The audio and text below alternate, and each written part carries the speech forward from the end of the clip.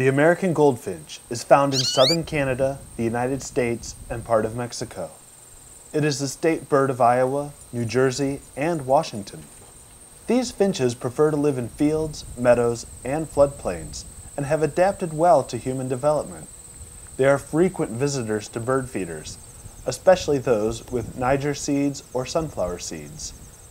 Their agile feet are great at allowing them to hang on to weeds, while their cone-like beaks are designed to eat the seeds of plants like thistle, dandelion, ragweed, and alder.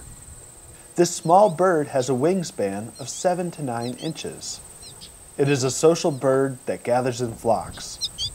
Males and females have different looks. These birds molt twice a year. In the spring, breeding males turn bright yellow to attract females. They molt again in the winter, where the plumage of both the males and females becomes a dull yellow-brown.